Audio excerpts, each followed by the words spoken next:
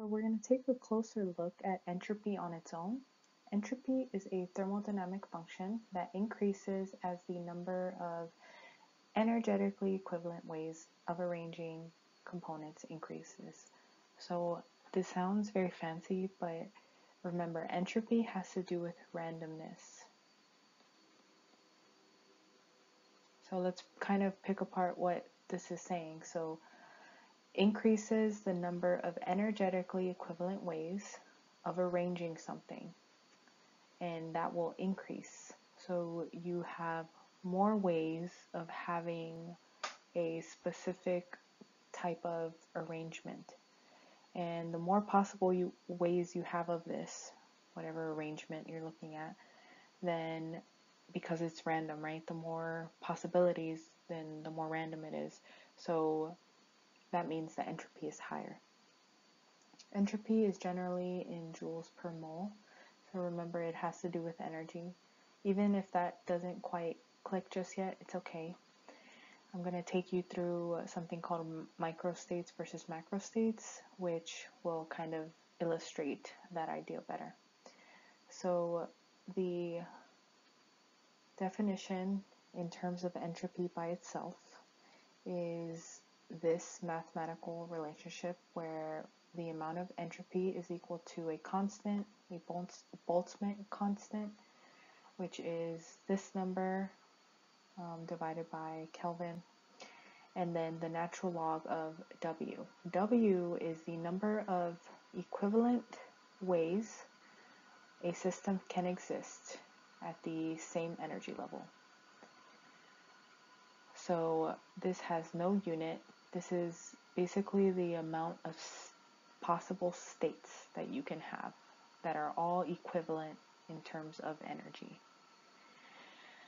So random systems require less energy than ordered systems, which makes sense, right? In order for something to be ordered, you have to put energy into it for it to come together and kind of overcome a bunch of things like gravity and other things in the universe that make it difficult for things to be ordered.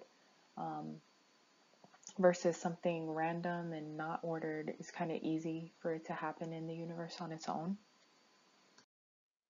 This again is another visual of entropy.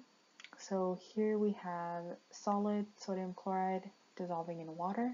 When it dissolves in water, the ions dissociate from each other, so you end up having sodium and chloride ions in solution. Because we have more states, right? We start off with just one solid state, and these are just rigid as a solid, versus whenever they go into solution, they're random, they're being surrounded by waters, they're all over the place, they're moving around, free to flow. So this is higher entropy. Now let's take a look at what our W is. So we said W was the amount of states at the same energy level that a system can have. So here we have a gas that is expanding over this kind of very special glassware. But basically, we have a little valve where we can open this and allow the gas particles to either travel to the other side, or we can close it to make it stay in whatever side it is. So for example here, this is closed off, so it's just staying on that side, the gas particles.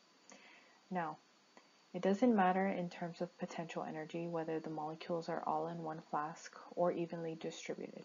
But because of what the universe likes, one of these states is more probable than the other two. So here we have three possible states. We have state A, where all the gas particles are on the left-hand side. We have state B, where all the particles are on the right-hand side. And this is just like us leaving this open and letting them go wherever they want, leaving the little valve open.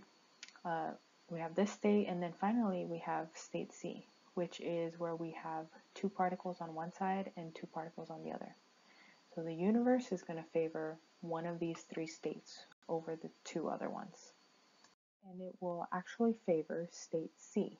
So state C, we can think of it like a macro state. So kind of a zoomed out version of this particular state. And we're going to go into what microstates are right now. These right here are the microstates of the macrostate. So macrostate is like, think of it like a template, and then microstates are all the different versions of it. So these are all those different W's. These are all the different possible arrangements at the same energy level. So they all have the same macrostate. There are 6 different particle arrangements that result in the same macrostate. So these all are kind of positioned a little bit differently, like they kind of look alike, but somehow there's some difference in all of these. So they're all unique, and overall that's why you have 6 different microstates. Notice what's common in between them is that you have 2 on each side for every single one. That's the macrostate. Microstate is like the specific differences between these two, but they all have the same energy level. And now back to which macrostate the universe would actually prefer. This would be state C. So for state A and state B, we only have one possible arrangement, right? One possible microstate. Versus for state C, we have 6 possible arrangements that'll end up giving this macrostate C. So this macrostate C has the highest entropy and also the greatest dispersal of energy. So C has the greatest entropy compared to state A or B. There is 6 times the probability of having state C, macrostate, than state A or B. So basically there's more chances of having state A because there are so many different arrangements that will give you the same energy as state C. So entropy is actually a state function. We can calculate the overall entropy change by looking at the final entropy versus the initial entropy. And always remember, with state functions, we start off with the final, we subtract the initial. That's common for any state function. So here, our delta S is our entropy change, and it is favorable when the result is a more random system. So anything resulting in more possibilities, more randomness, then that is favorable. And that is whenever delta S is positive. So positive delta S means that it's favorable. Now there are some factors that affect our entropy, so that's what this slide is demonstrating. We have reactions whose products are in a more random state. So when your products are either a liquid or a gas, these will be more random compared to the previous one. So we know like the order, we know the 3 states of matter. We have solid, liquid, and gas. Gas is more disordered or more random than liquid, and liquid is more disordered, random than solid. And here it kind of says it the opposite of what I just said. Solid is more ordered than liquid, liquid is more ordered than gas. I said it the opposite, so gas is the most disordered, whichever way you want to think of it. Secondly, reactions that have larger numbers of product molecules than reactant molecules, these have an increase in entropy. So if you have, let's say, 1 mole of your reactant on, that's the coefficient 1 in front of the reactant, turning into 2 mole of product, overall you have an increase in entropy because you have more moles on the product side. An increase in temperature will also cause an increase in entropy. So increase in temperature, think about how this causes molecules, particles, atoms, whatever it is, to move faster. So if they're moving around more, then they're more random. So this causes that increase in entropy. And then finally, solids dissociating into ions, which we kind of already looked at as an example. Sodium chloride dissolving into water, dissociating into water. This will cause an increase in entropy because the ions are free to flow, they're floating around with the water molecules. Just try to visualize them, and basically that's where the randomness comes from, and that causes the increase in entropy. So just to summarize what we just discussed, when your process has a final condition that has more randomness than the initial condition, the overall delta S of the system, the overall change in entropy, will be positive, and the entropy change is favorable. The process will be spontaneous, for the process to be spontaneous. So remember, the universe likes entropy, it likes randomness, it likes chaos.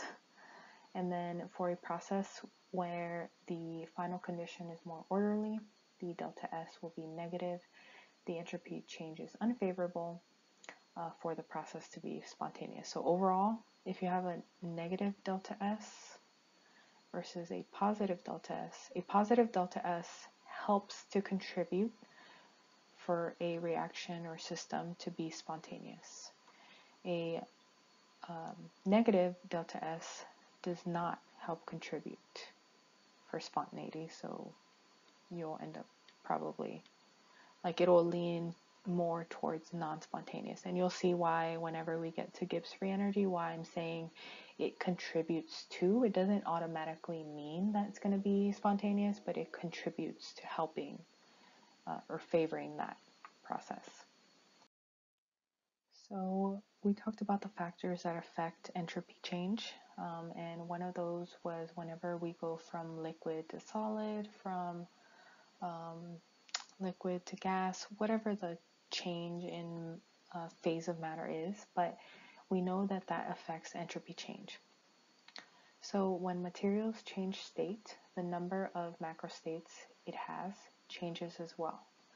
The more degrees of freedom, meaning the more possibility of randomness that molecules can have, like if they can move around more, then that means they have more possible macrostates possible.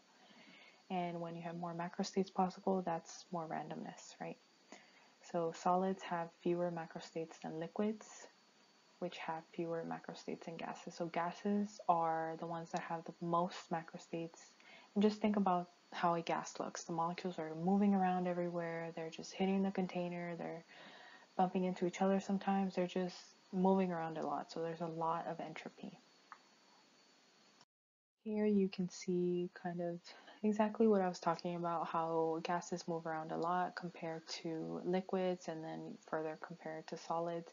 And again, remember, if we increase the temperature, that also is what contributes to a greater entropy. So you can see here how entropy is increasing as we increase temperature and also as we change from solid to liquid to gas. This is further kind of explaining the same idea where the phase of the substance and also the temperature is what determines the amount of entropy. So basically gases have the most entropy out of solids, liquids, and gases. And here, you know, we kind of have just these comparisons. So between liquid and solid, solid has a lower entropy. And between liquid and gas, liquid has a lower entropy, and then if you go the other way around, you know, the opposite is true. In this example, we are going to be predicting the sign of our delta S. So we are going to look at whatever situation is given and use the factors that we have learned about that increase entropy. So these factors increase entropy, and we will apply them in order to see what's going on with these particular processes. So in A, we have 1 mole of liquid water starting off at room temp, which is usually 25 degrees C, going to 1 mole of liquid water at 50 degrees C. So the only thing that's changed is the temperature. And whenever you have an increase in temperature, this increases entropy. So we are going to have a positive entropy. And this is because of that increase in temperature. For B, we are starting off with ions. Anytime you have ions in solution, this is very favorable because you have the matter dispersed, widely throughout your liquid. And overall, you have more moles. So for example, here we have 1 mole here of this ion, 1 mole of this. This is favored over just 1 mole of your solid. So it's kind of several different factors we can apply here, but the main one is that solids dissociating into ions when they're dissolved increases entropy. But here we're going the opposite way. So this reaction will actually have a negative entropy. And then finally, for example D, we are starting off as a solid, going to a liquid.